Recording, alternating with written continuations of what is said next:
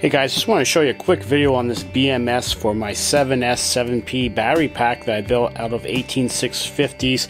Got a lot of questions on my previous power box generator build that I did last year. A lot of people have asked me, how do you wire up a BMS? So I want to show you some of the main components here. Real quick video. Thanks for checking this out.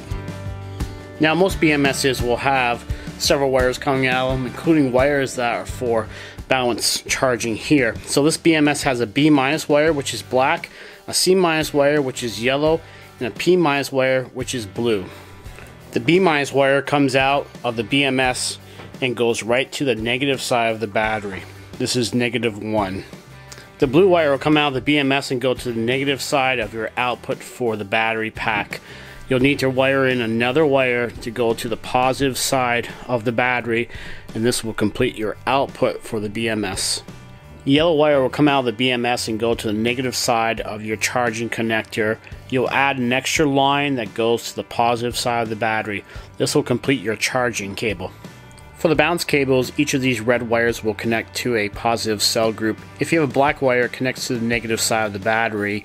This is also the same side where the B- wire connects to.